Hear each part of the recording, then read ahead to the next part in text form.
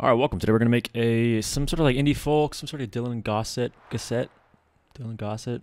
type of thing. Just like that country folk stuff that's popular nowadays, like that Bryan stuff. So I'm not gonna be recording acoustic guitar in this video. I actually already recorded it. Here it is in the session. But if you want to know, it was recorded with an old 𝗪𝘁 acoustic guitar. It's not even a good sounding guitar. I use an AT4040 right off the bridge and a 𝗪𝗁𝘁 pointing at the 12th fret. So that's it. We recorded 3 parts. I recorded an intro, which sounds like this. And then I moved the mic slightly to get a bit of a tighter feel. I pretty much just moved them a little more together and made sure the phases are all correct to get the main guitar, which leaves a little more space for the vocals. And the left channel is turned down about 7 dB just because I want it to feel a little more to the right. What I've been doing a lot recently is panning stuff, you know, left, instead of left, right, and center, I'll pan it like slightly off and not really have too wide of a thing because I want to have contrast. And if you have everything in the width and everything in the mono, then there's not really too much contrast and there's not really much positioning. So for this main track, I just have a left and right, but the left is turned down. So really the guitar sits right here. If I turn the left track up, it sits in the middle. Because it's so tight, it's gonna sit like right here in your face, right here in your face. And if I want the vocal to be there too, it's gonna collide. If the vocal's here and the guitar's here, it's kind of hard. So right now I have the guitar right here and the vocal will go around here, a little more off to the left. And the last track we have is a double, which is just the exact same mic technique, the exact same positioning, just the same, just a different part. Let's check this phase. Ableton 12's got this beautiful new feature that has never been seen before in any DAW ever, and it's to make the waveforms bigger. Just kidding. It's in every other DAW. Ableton was just very late to the party. And so that all sounds like this.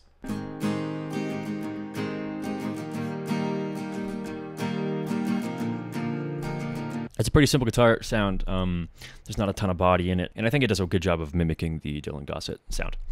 Lastly, we have a bass. The bass was just completely DI'd. It was recorded with a jazz bass. It's like a jazz bass-esque bass. It's a custom-made jazz bass, but we'll just say it's a jazz bass for now, and it just sounds like this.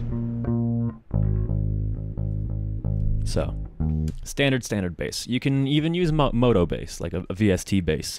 Those things do work, I promise you. I used to think they didn't, but they do if you know how to use them. That's the track we've got so far. I'm going to add a couple more things, then we're going to start mixing. One thing I always add is a roomy electric guitar. I'm going to pick up a Strat, and I'm going to go into, I think I'm going to go into 𝗪𝗁𝘁, just because 𝗪𝗁𝘁 has a nice roomy, raw sort of feel. Not really polished, so we're going to try that out. And actually, now that I think about it, if you guys are interested in the way I recorded all this stuff, there's an Instagram live on my Instagram if you guys wanted to watch. It's not really the most entertaining thing, but you know, if you wanted to see how I recorded it, it's right there. I think I'm just going to do that. I'm going to use the SRV Clean and Solo.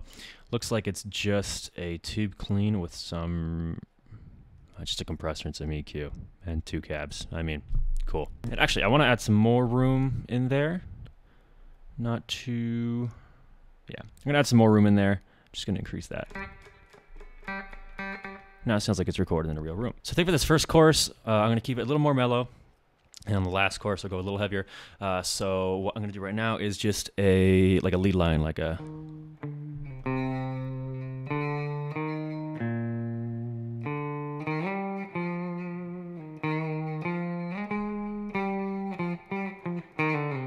something like that.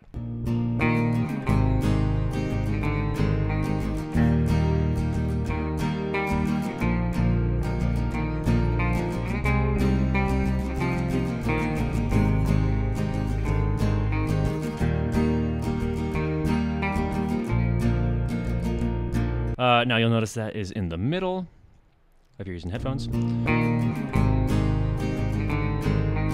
I'm just going to pan it.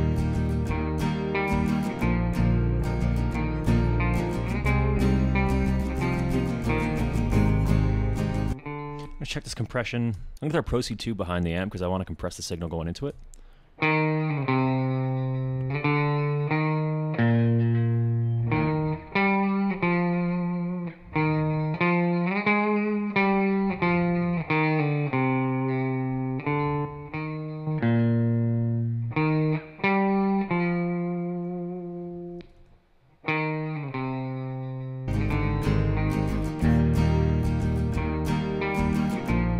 There we go. And then I'll throw that, oh, I thought we had a reverb on here. Let's throw a reverb on there. Just like a plate. I'm sure it's fine.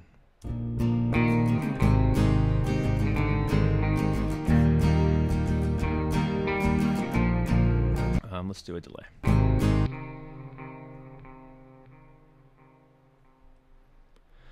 All right, let's go back into amplitude. Now I want to do a sort of like a supporting section with the guitar. So for this, I'll use, I don't know, a tube clean 2, I guess. They sounded good. That's fine, yeah. For this, I want something a little bit smoother.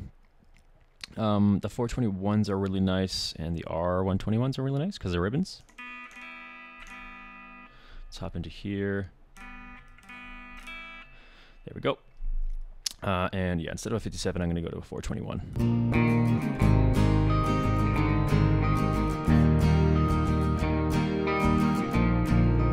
And then I'm going to increase the room a little more too.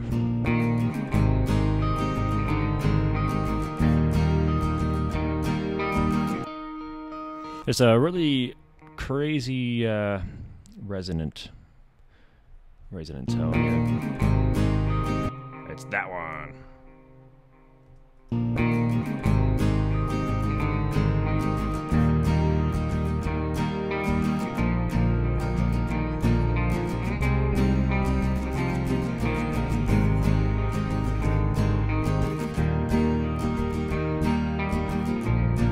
I'm gonna hop into THU Slate now, and I want to add one more guitar. I don't know really what I want to add, but I feel like I just need another guitar. Texas Blues single coil, probably gonna be a good idea.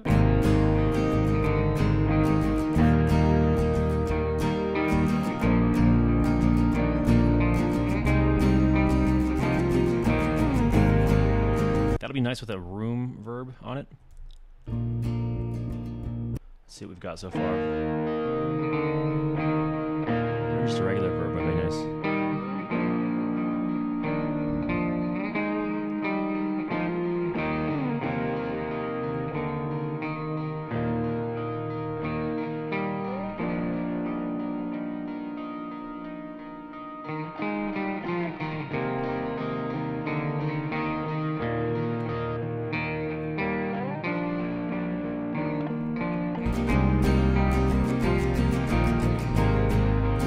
No, I really don't like that high rhythm. I take it back. I deleted it. It just cuts through a lot. I just don't think it fits the part. I'll probably have to add something like it back in this section, in this chorus. But for now, you know, trial and error. You do stuff. Sometimes it doesn't work. So, E guitar rhythm. And I'm going to put it on the second chorus as well.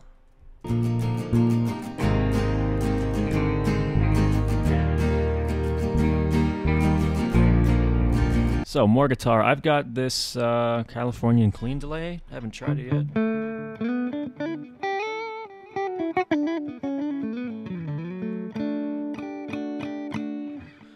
I think that sounds pretty good.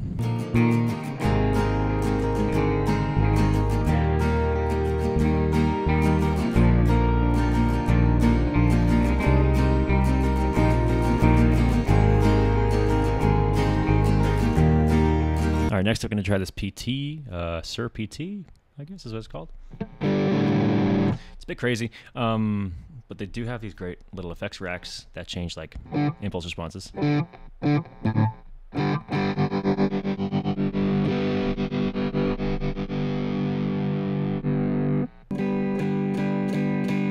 That sounds good.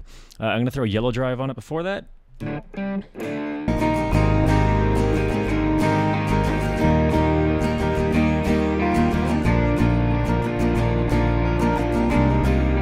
All right, next I'm going to work quickly on these acoustic guitars. Okay, so I'm going to group these two guitar layers because they're basically the same thing. The same part, they're just mic'd a little differently. And I'm going to just call this guitar sub.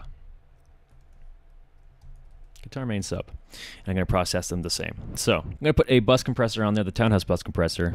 I don't know why, I just really, really love it. And what I'm shooting for here is just evening out the guitars. So I'm going to go for a somewhat fast attack.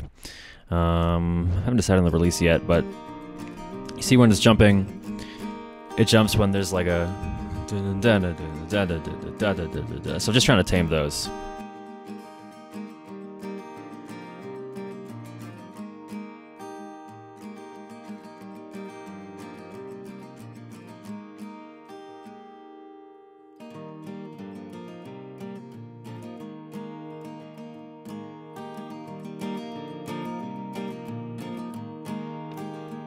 Yeah.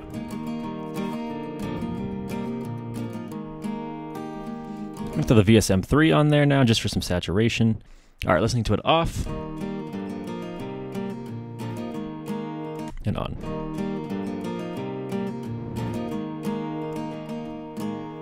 Now I want to carve out some space for vocals, just in case anyone wants to record on this.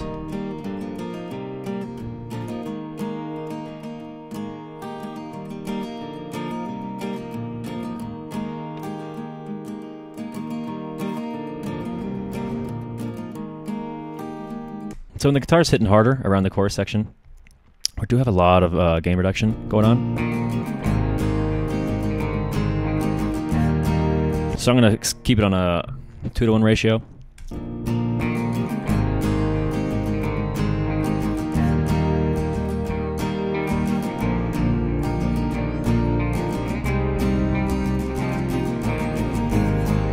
Now I'm going to quickly go into the electric guitar.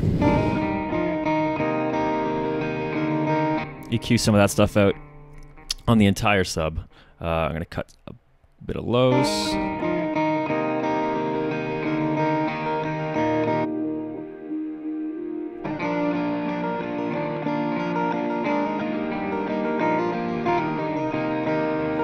I'm going to do some mid-side stuff. I'm going to cut out the mids around here just for some vocal space.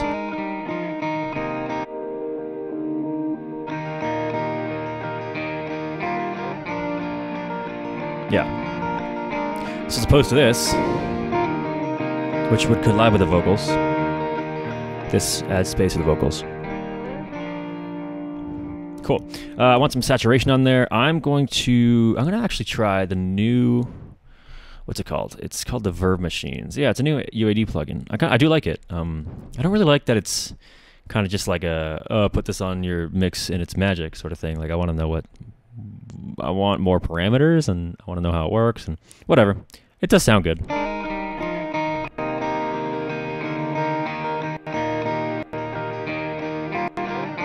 I'm going to put a fairly clean compressor on here. What am I looking for? Focusrite red. Where is it? Red 3 compressor. It's a clean VCA style compressor.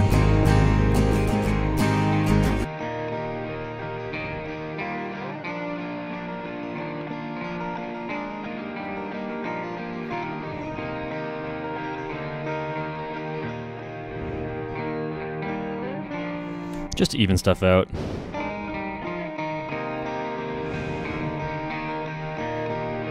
Yeah, something like that. Let's see what else we can add here. I don't like. You can hear the strings buzzing on the neck. My guitar is super low action, so I want to try and get rid of that. And what we could do for that is just a bit of overdrive, something really not crazy. The over scream, I'm not sure if we can get it low gain or low gain enough, low drive enough. Oh, actually, we have a drive here. Cool. Let's turn that off, turn that on.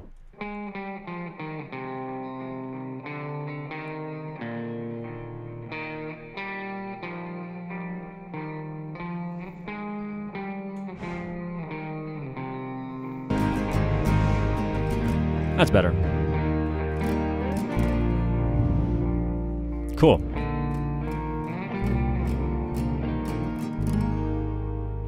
All right, now, lastly for the bass, I'm going to throw on an SVT3 Pro. Let's listen. They got some nice effect tracks too. What do they got? 409 with the ribbon, 421 with a ribbon. Yeah, that's nice. I'm gonna cut out some of the second harmonic. Actually, yeah, around there.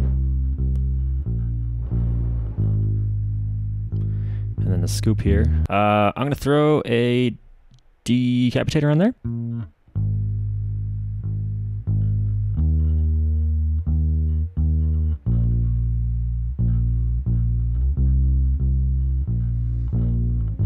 There it is.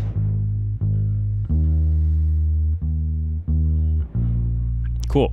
And then a bit of space is all we need to make it fit right in the mix. I know I've been soloing this whole time, and you know you don't want to solo mix to a solo, but trust the process. Yeah. All right, now we'll take this all off and we'll mix.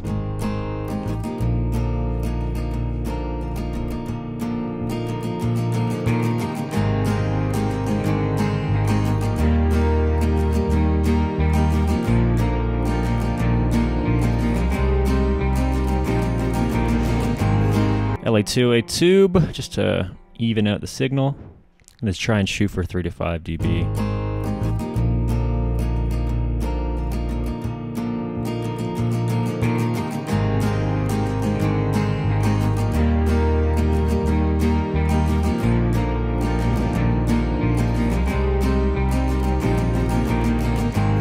Lastly, I'm going to check in mono. And actually big enough bass mono too. 120, yeah. What I do is I'll check in mono and I'll go to the most complicated, like complex section of the mix with the most amount of layers or whatever, and see what's competing with what, and see what I can do to remedy it.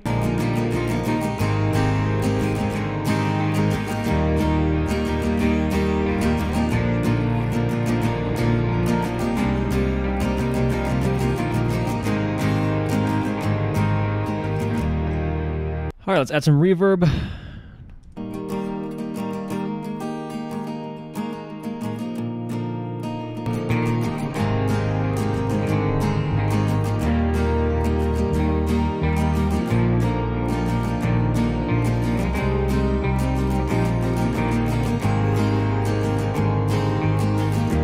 And that's the beat. Hope you enjoyed. Hope you learned something. If you want these kind of electric guitar layers, I mean, not those exact ones, but I do have a lot of electric guitar layers I like to layer in with my beats to make them more three-dimensional, make them more filled out. If you want to look at those, there's a shop link down in the description. I think there's like 8 or 10 of them. I can't remember, but I use them a lot of time in all my beats. If you want to use them, check them out.